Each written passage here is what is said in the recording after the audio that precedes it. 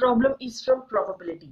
See here in this question, the probabilities that students A, B, C, D solve a problem are 1 by 3, 2 by 5, 1 by 5 and 1 by 4 respectively.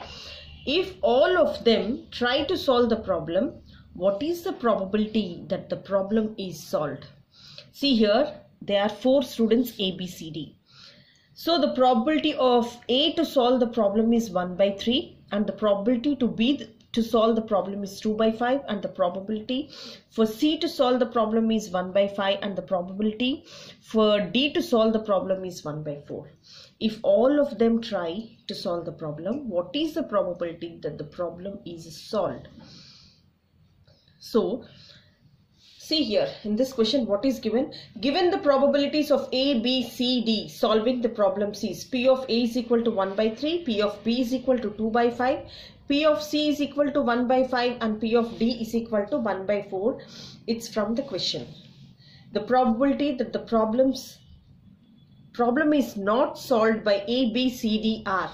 See here, the complement probability of A bar is equal to 1 minus probability of A, that is 1 minus 1 by 3, which is equal to 2 by 3. The probability that A cannot solve the problem.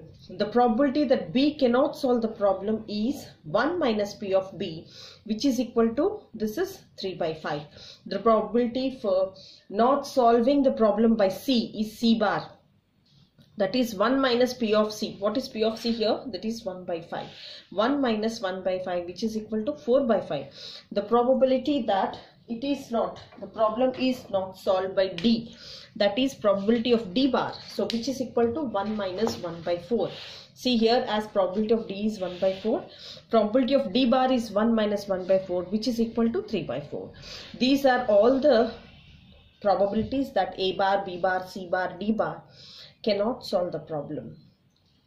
So these are A, B, C, D solves the problem are 1/3, 2 by 5, 1 by 5 and 1 by 4. So all the values are ready with us, and see what is the question asked. What is the probability that the problem is solved? See here. The probability that A cannot solve is 2 by 3. The probability that B cannot solve is 3 by 5. Probability that C cannot solve the problem is 4 by 5. And the probability that D cannot solve is 3 by 4. The probability that the problem is not solved when A, B, C, D try to gather independently is probability of A bar complement B bar intersection C bar intersection D bar. See here, this is the intersection. The probability that the problem is not solved when A, B, C, D try to gather independently is, see here, they are independent events.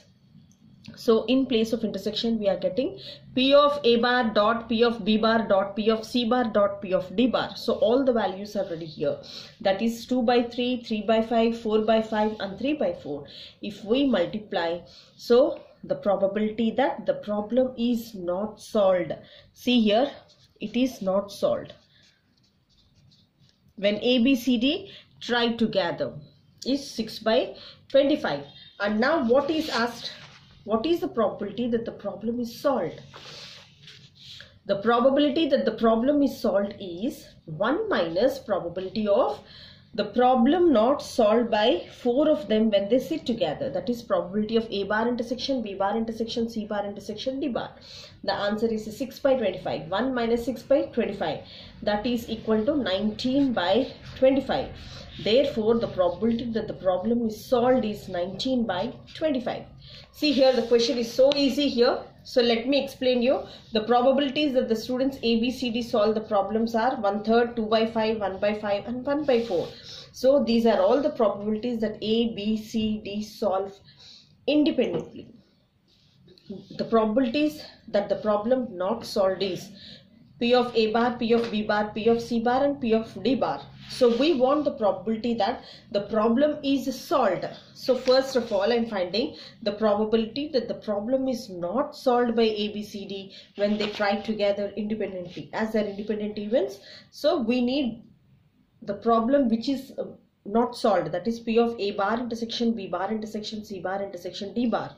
So if I multiply all these values, so we got that the probability that the problem is not solved when A, B, C, D try together.